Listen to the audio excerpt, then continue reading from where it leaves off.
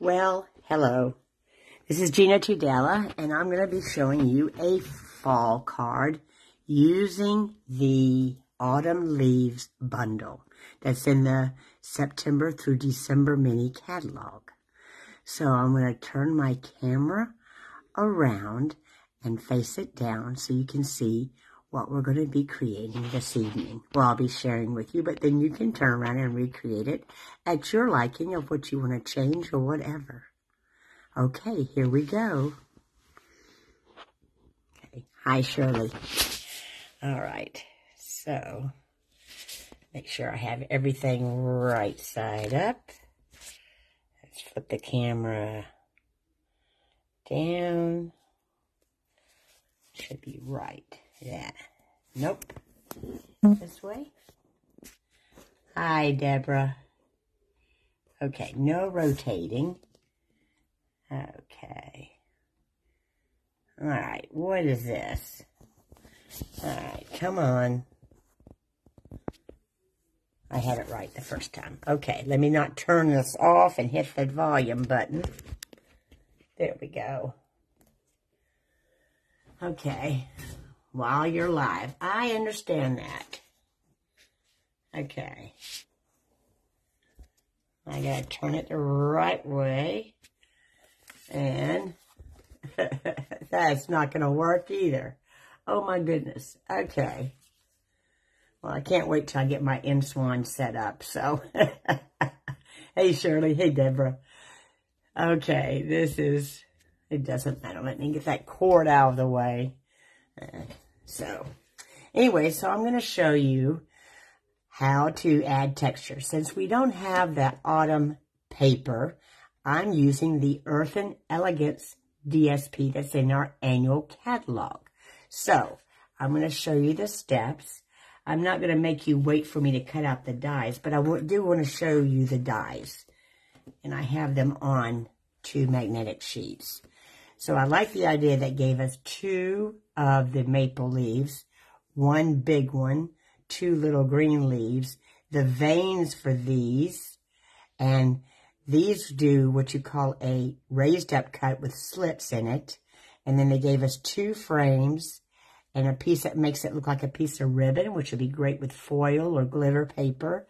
And of course this one, it does the dotted lines to get texture. So it's an awesome bundle. So we'll move these out of our way. So, and I wrote down the measurements, but I will share. Hello, Sue. Anyways, the crumb cake is a 5.5 by 8.5, and it's a folded base. So let me move my notes out of the way so I can show you. So when you fold your cardstock, you want to just match up the 2 corners. And then you can press down in the center, and then you're going to use the bone folder or something that helps you do the fold. Or you can just use your fingers, whichever works best for you. And so this part, we're done with what we need to do, and I'm going to move that out of our way. The next step is I want to do the inside before my hands get all nasty using the thing. So first off, I'm going to go ahead and stamp the same. And if y'all are not familiar with it, and everything's going to look upside down, but once I get my other camera, I won't have to worry about this because I'm using my phone. So you won't see everything backwards. But there is an area, so when you open up your pad, you just go ahead and the new pads you pull. But this is an old pad. Let me find a new pad. Well, of course, none of these are new. But anyways, your new pads you pull up. The old pads had the 3 dots, which meant push, press, and lift up, okay? And then, anyways, so I wanted to share that. So, but the new pads, you just pull up and pull out. All right, so we're going to stamp the greeting. And the reason why I want to do this first, hi, Lori, we want to make sure that it's dry before I do a blend with a blending brush. And you just, when you're stamping with photopolymer, you want to count to 5, and it's also good to stamp either on a piece of cardboard from your paper pumpkin kit or a foam cushion, okay? And then we're going to let that just dry for a moment. And I'm going to move that out of the way. And then we're going to use the Crush Curry. I know, this is upside down. And it doesn't help when I'm doing that way either. So, oh my gosh. But y'all get the idea of it. So when you use a blending brush, you're going to just tap it. Move this out of the way here. You just want to tap it on the pad. Don't press down, okay? And then you want to hold it. And then you want to start off the paper. And then you're just going to go in a circular motion very lightly and go till you get the color that you like. And go all the way around. And it's just going to give it a nice glisten. See that? And if you can do it darker if you want to, I'm going to add just a little bit more because I kind of want it just to highlight it. There we go. And the lighting in here, I need to see if I can change that up, but I don't want to do that. But y'all can get the idea. It's just a light yellow. So we're going to move that out of the way because we're done with that for the time being. And I want to share a tip. So those of y'all that don't know, our photopolymers are actually 2 stamps. So I'm going to show you with this one. So this is the actual image that's on it. So I'm going to ink this up and just walk it across the pad. All right. And this is what it looks like normally. Okay. So I'm going to twist this off. But if you take this off and you flip it over, and we'll press down on it, then we're going to ink it up. It's going to give you a solid image. Now I want to stamp that off. Then I want to stamp it on the envelope. I want to make sure my flap's at the top. And then you're going to just stamp it down here at the bottom. And then it gives you a solid image of a leaf. Then we're going to go and take the vein of that same leaf. And this is one of those ones that you definitely want to be careful with photopolymer. The reason why I'm saying is when you go to pull them off, you want to gently lift and pull. These can tear. So be very gentle for any of the ones that are very detailed photopolymer. So we're going to ink this up.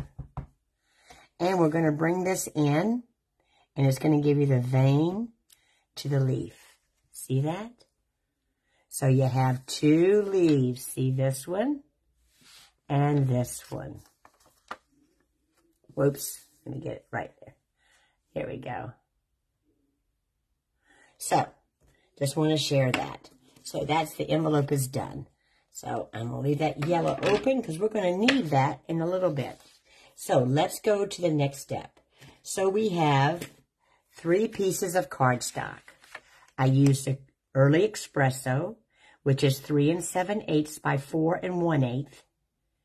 Then I'm using the Cajun Craze, which is 3 1/2 by 3 3/4, and those 2 get glued together. Then I chose out this one from the Earth and Elegance 12 by 12 DSP that's in our annual catalog, and it's cut at 3 1/4 by 3 1/2. So whenever you're putting pieces together, you want to start off with your smallest, then go to the next one. And my favorite glue is the Multipurpose glue. The reason why I use this the most is it's easy to position, easy to shift, and it's great for dry embossing when you're doing layering. It's great for boxes and small pieces. And keep in mind, the best tool to have with this is your silicone mat. This glue doesn't stick to it. So whenever you're doing small pieces, that's the way to go. You just use that. So I'm going to go ahead and put the glue on the back of the Cajun Craze. Then I'm going to layer this on top of the Early Espresso. And then just get that shifted, and it looks pretty straight. So now we're going to add some texture. My favorite thing is adding texture. And we're going to use the die cutting machine. Let me move that worksheet out of the way. And of course, this apparatus is going to take a lot of the space. But I want you to see. And kind of move that stuff out of the way. So, we're going to use the Painted Texture Embossing folder. Look at that texture. Yeah.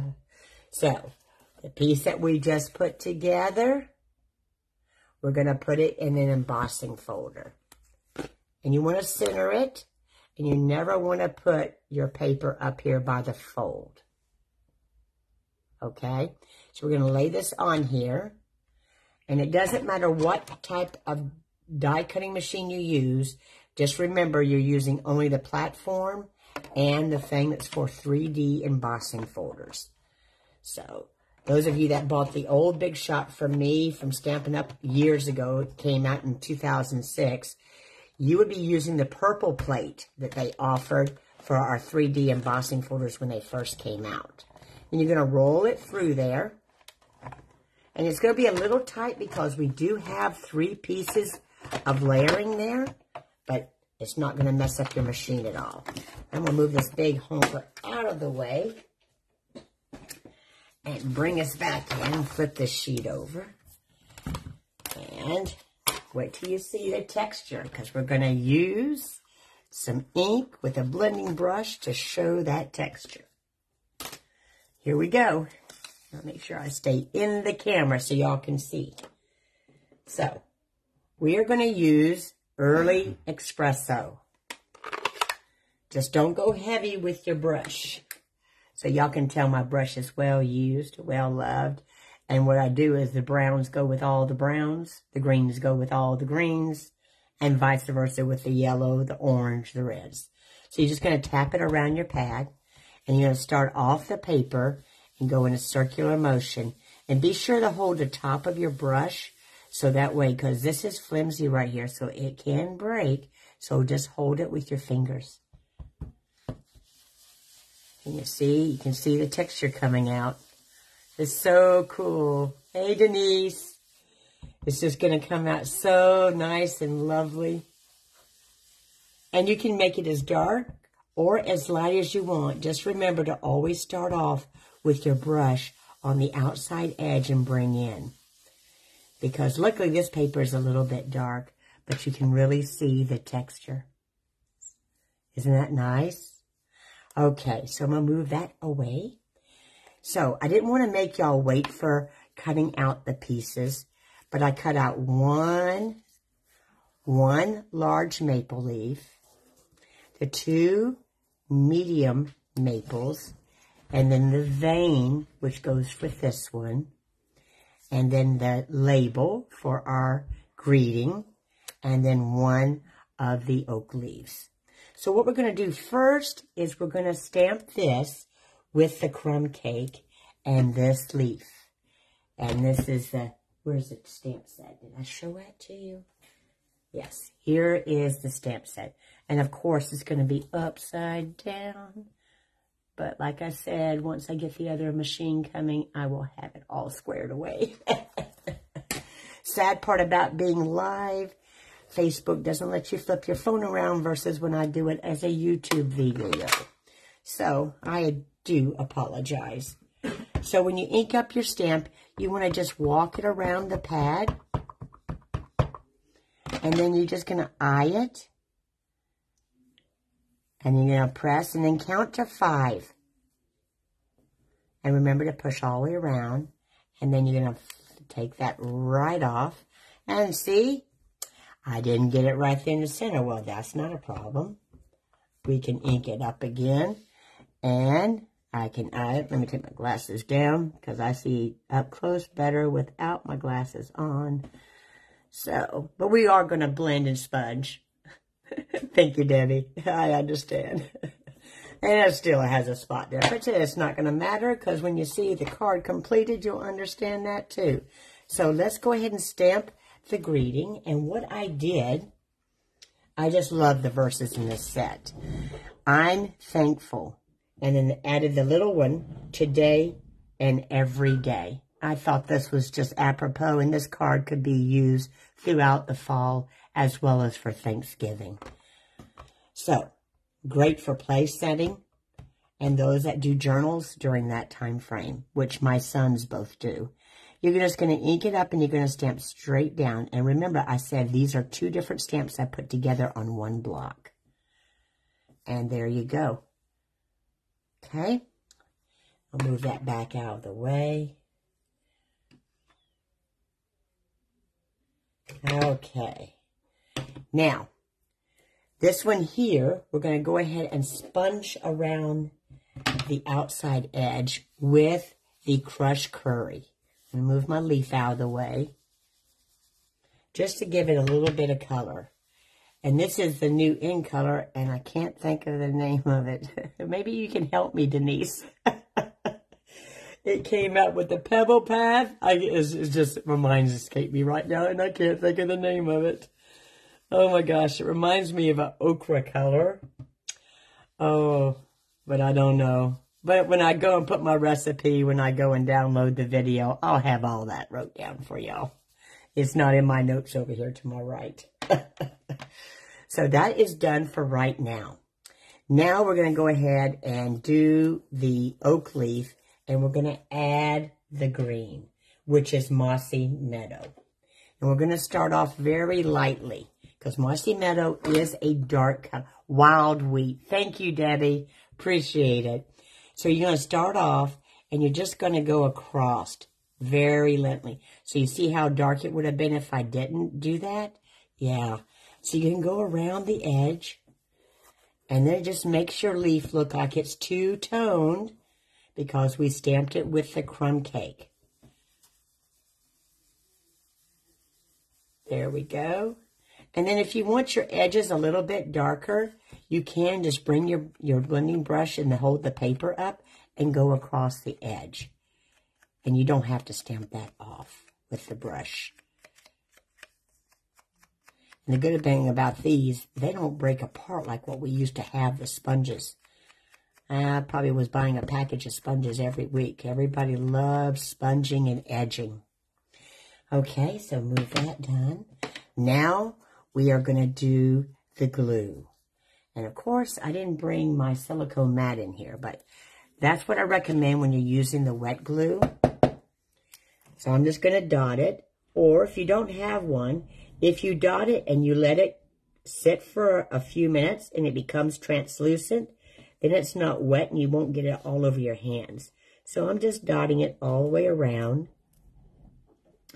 Anyways, let me ask a question. What is your favorite item in the September through December mini? What did you like best out of all of them? So anybody can answer. Just put it in the comment. Okay, all done with the gluing. Here we go. Yeah, y'all can tell I'm not scared of it. I don't care if I get glue on my fingers. Here we go. We're just going to go ahead and place it in there. And then we're going to set that to the side. Isn't that nice? It gives it the 3-dimensionals. So beautiful. And keep in mind, I've forgotten I put a little bit of glue there. So I'm not going to lay that. I'm going to turn it upside down for the time being. And move it over there out of our way. All right. Now we're going to go ahead and do the oak leaf. And we'll go ahead and we're going to use the more mustard, which highlights the wild wheat. Okay. Now, after that, we're going to hold it up and we're going to go across it. And keep in mind, like I said, it's got slits in it. I just want to do halfway around that and give it that little, with the early espresso, just a soft tone. And you can do it as light or as dark as you want. Okay? And then I'm just going to go very gently around on that one corner. And there is the leaf. Oh, I like the Holy Night Sweet. Thank you, Debbie. As well as the Daisy Sweet. Well, I've been doing a couple classes with that throughout as soon as it came out. All right, so our next one is the 2 maple leaves. One's going to be green and one is going to be pumpkin pie. And the green is the Mossy Meadow. So since I already have that one out here, first we'll start with that. And I may not need to have to add any green because I think it's got enough. So we're just going to go across the whole thing. As you saw in my first sample that I did, I almost overdid it. So you don't want to have a big blob as I did on that one sample that I just shared. See, I inked it up and it got a big blob. So you don't want to do that. All right, so now we're going to use the pumpkin pie. And I'll get the brown, we're going to be going back to the early espresso afterwards. So, and I have the little ones. We have blending brushes both sides. And I'm going to start off. And so that you see how well the ink that is. So I'm just going to start off really in the center. Gently go in a circular motion. Circular, the more you do the circular, it gives it more of a very soft look, which is what you really want. You want it. And if you want it darker in certain areas, just stay focused in that area. Yes, I like the decorative mask, but I don't know if that'll be too messy when I'm doing the computer over here on my desk. So I haven't tried that, do a video with that, Deborah, yet, but I will. No worries. So now we're going to move those out of the way. And the next step is we're going to give it with a brown tone. So I'm going to come in with the early espresso, start off the paper, and just go around the edges. Just to give it like it's changing. How many of y'all love the fall? So I love all 4 seasons because it makes us appreciate each one as we go through it. But my favorite is the spring because I'm a bright colored person. I love bright colors. But I like the fall colors too. But my favorite one is spring. So see how it gives it the tone? Isn't that nice? And now I'll do the same thing with the pumpkin pie. Start off the paper and just go around. And just gives it that little bit of changing tone like it was orange. And then it went, and then it goes to be brown. And then they're off the trees for good. And it's like, oh my gosh, the trees are naked now. So, all right. So that's all done. So our next step is we're going to go ahead and place this on our base. And let me make sure I have no ink on my hands. Oh, good, Debbie. It's not as messy as I would think. Well, I've done the masking class. And you have to have a dish of water to put it in. And that's what I'm saying. So I would have to get it all set up to where I have something that I don't have to worry about it spilling in my living room area. So we just use the wet glue. Whenever you do dry embossing, you definitely want to use wet glue or tear tape, whichever one that you prefer. So I'm going to bring this down here and even it up where it's centered on the 2 sides and the bottom. And you got to kind of count and hold it into place for just a little bit.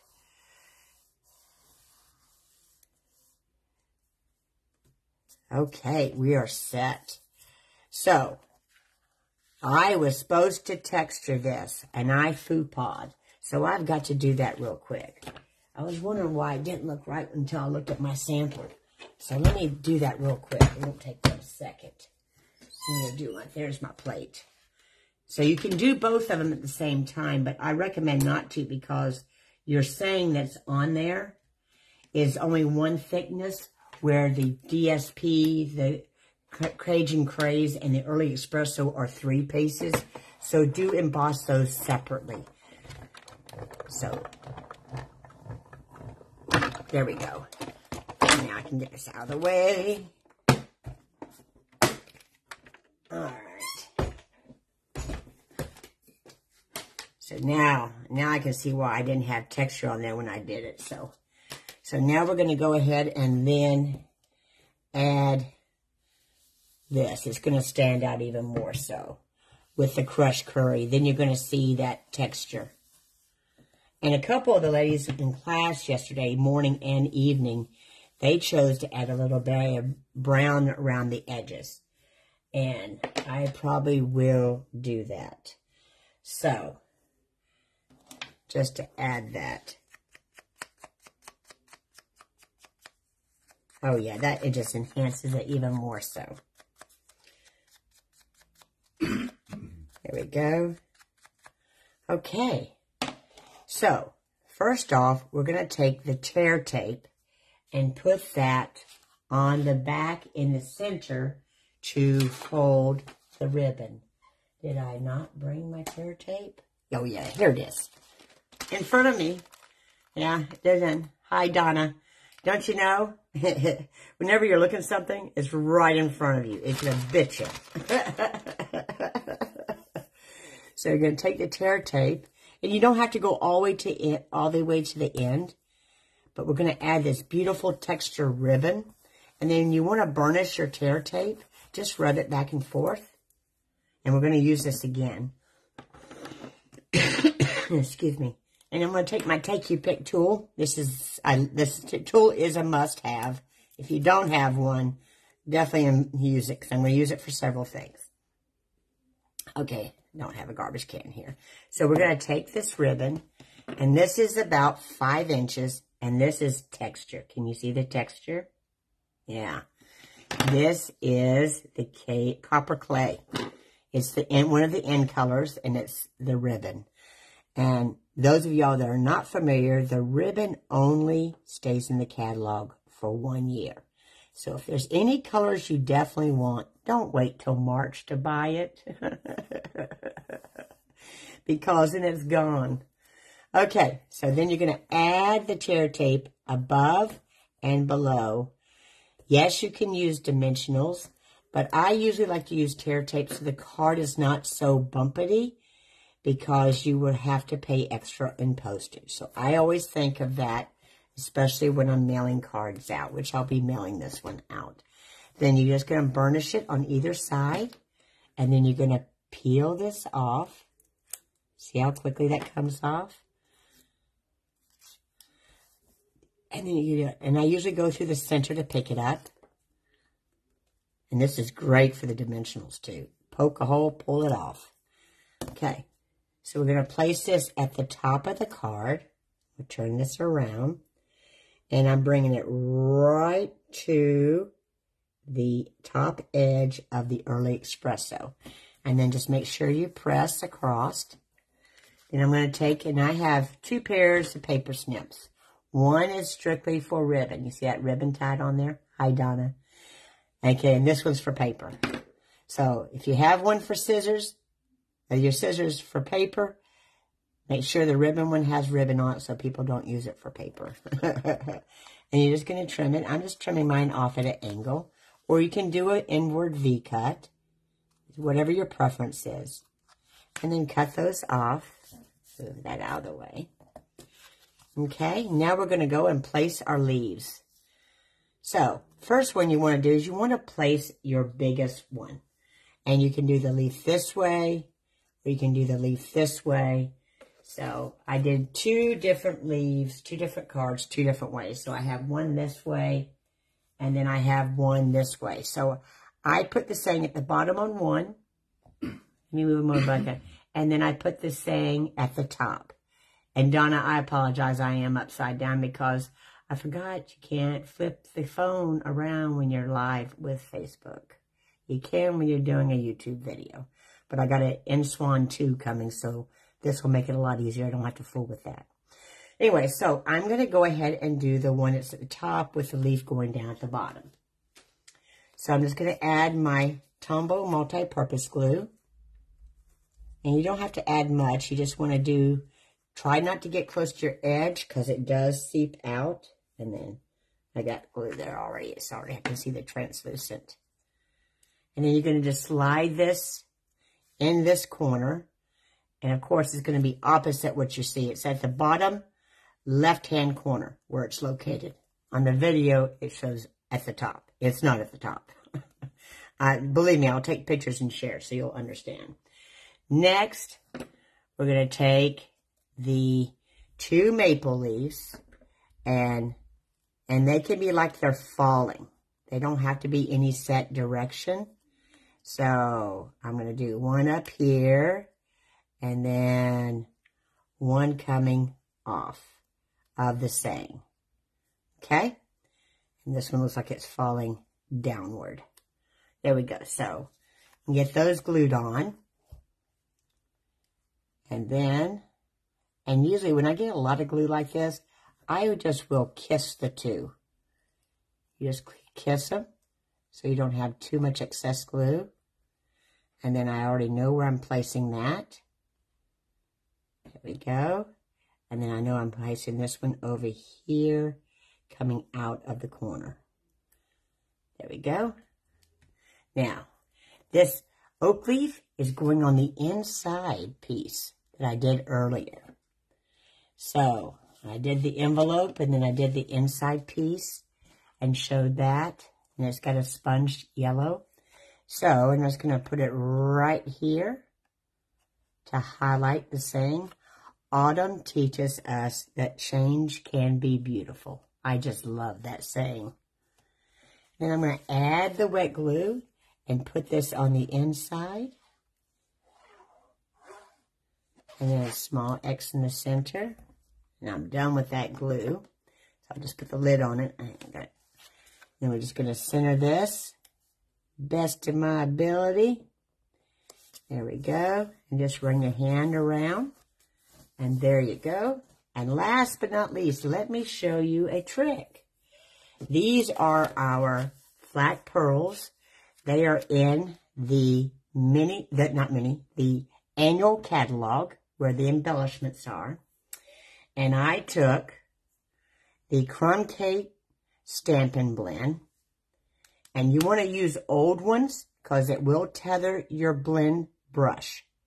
You can try to use a writer's tip, but it doesn't work right. So I always say, when you have a Stampin' Blend that's worn out, put it to the side to save it for embellishments. And then you're going to highlight that. And then I'm going to highlight one with Calypso Coral. It's the dark one. And our Stampin' Blends, they come in 2 in a package. Hi, Sherry Nielsen. And they come light and dark.